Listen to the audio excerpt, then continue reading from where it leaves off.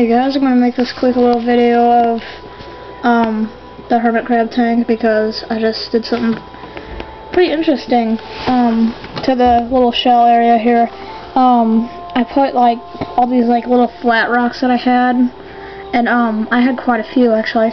So put those in there, and I coated it with white gravel, and all these shells have been in here for like a week now, and they have no dirt in them at all. So if you're tired of like getting dirt inside your shells, I really recommend you doing this because this works great. So it's not gonna be too long. So remember, be sure to subscribe and leave a comment or message if you want or something. I'll try to talk to you back, but if I can't, I can't, so don't get mad at me. Oh, and also new thing, I also buried this and put a new shell up there. So that's really it.